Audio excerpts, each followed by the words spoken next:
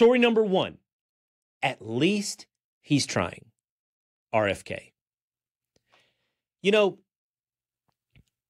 one of my most treasured compliments that I ever got when I was hosting the Will Cain Show on ESPN Radio, which was an environment that often found listeners that may not be lockstep in agreement with me ideologically or politically, but would still listen, largely because we had a commonality, a table around which to gather, and that was our love of sports. And one of my favorite compliments that I would get with this diverse dinner party, where the main course was always the Dallas Cowboys or LeBron James, was that when we would go into the side dishes of politics or sports, race or culture, that one of the things that I would hear is, Will, I disagree with what you have to say, but I'm always interested in listening to why it is you believe what it is you believe.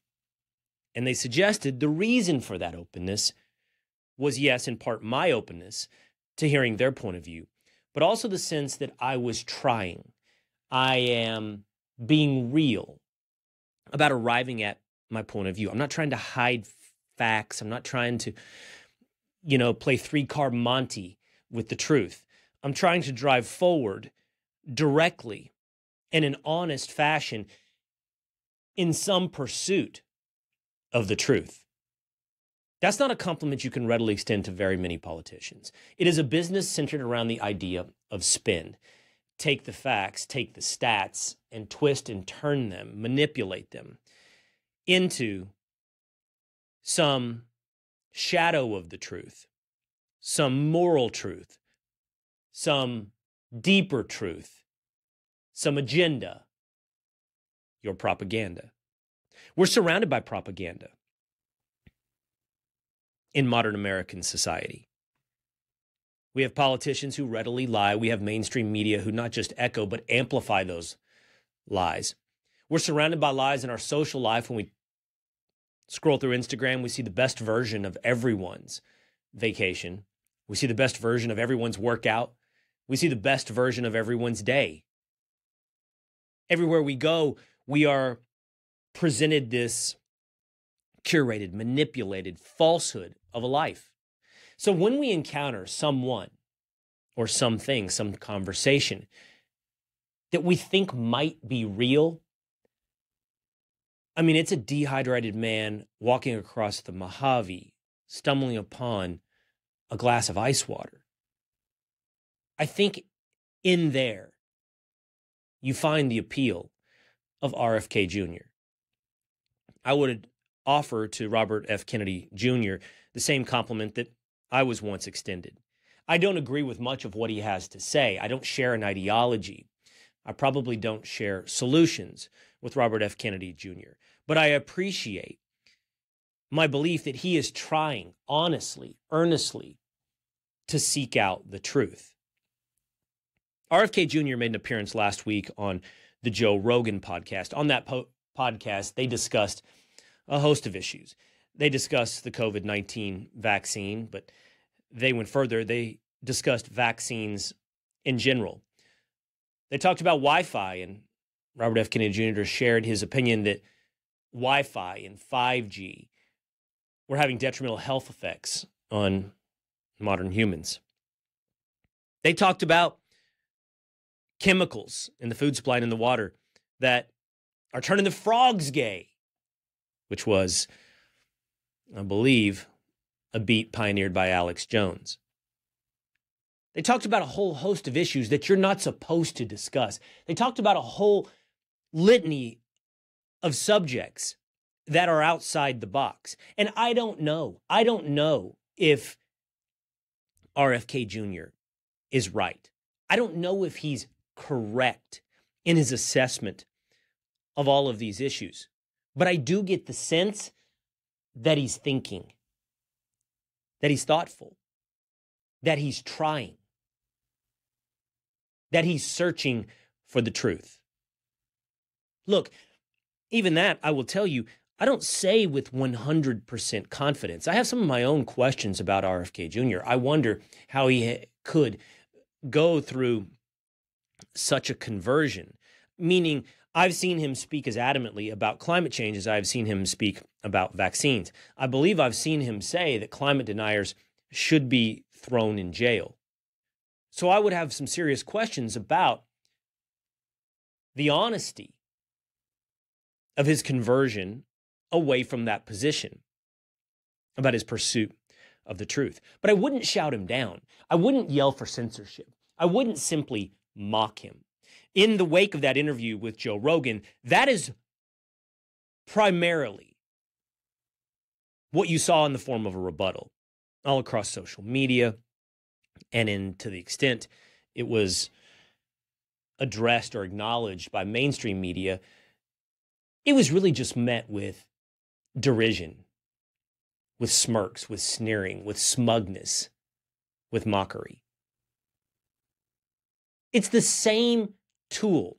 It's the same attitude. It's the same position that we've seen from individuals and institutions in this country for the past 5+ years that simply, for most, no longer works, and in fact explains the potential appeal of someone like RFK Jr.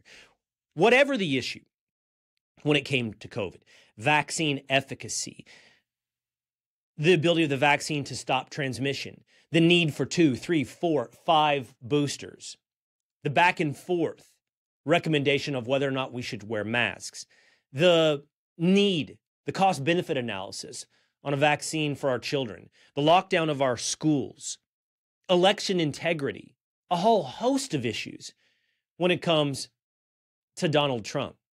We were offered up not reason. We were offered up not persuasion. We were offered up dogma, sloganeering. We were offered up dicta. Do this. This is what is dictated. And no question the science. If anyone dared to step out of line, if anyone dared to, in fact, question the science, if anyone dared to question the slogan, they were censored. They were tossed out of the conversation, as was Robert F. Kennedy Jr. So it isn't met today, or it isn't a surprise today, to see that same rhetorical trick, that same sleight of hand, that same dishonesty used as a rebuttal for RFK Jr. Is he a crackpot? Is he a conspiracy theorist? Is he a grifter? Why don't you try laying out your case instead of simply offering up an ad hominem attack and pine away for the days in which you could silence men like RFK? There is a desire in this country, I believe, after having been manipulated so consistently, to simply see an honest broker, to simply look for someone who's trying, for someone who is earnest. I'm not sure that qualifies one for president. I'm not sure that's enough. I'm not even sure it's a necessary but sufficient component. There's so many other requirements to being president of the United States: good judgment, Machiavellian strategy, humility. But I don't know that the nation right now can turn to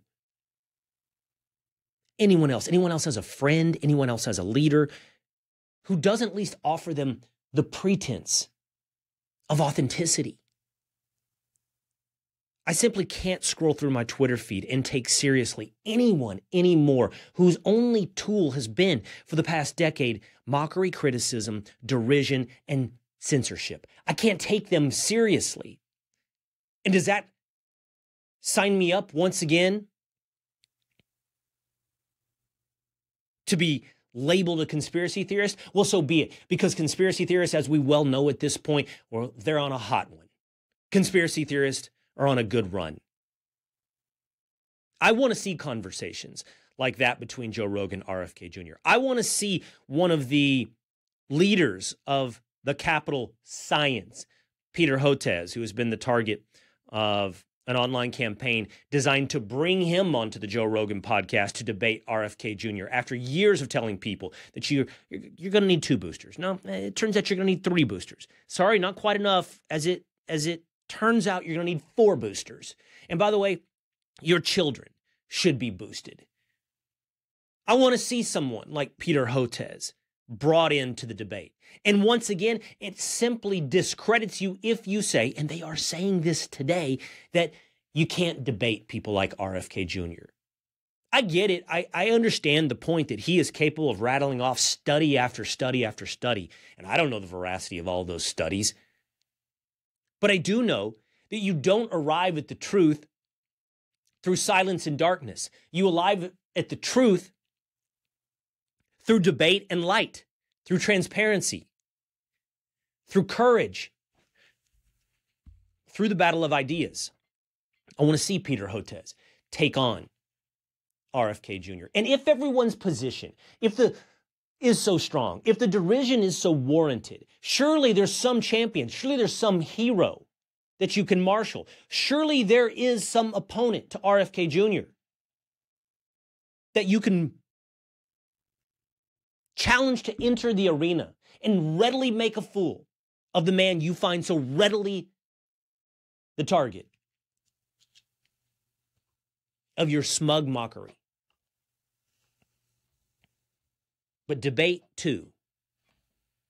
Debate like persuasion, debate like reason, debate like transparency is beneath our ministers of propaganda, is beneath our moral betters, beneath those who, for everything that might challenge their worldview and point of view, is a conspiracy theory. Now, we need more RFK Juniors. We need more honesty, more earnestness. We need more people trying to find the truth. Hey, it's Will Cain. Click here to subscribe to the Fox News channel on YouTube. It's the best way to get our latest interviews and highlights. And click to subscribe to the Will Cain Podcast for full episodes right now.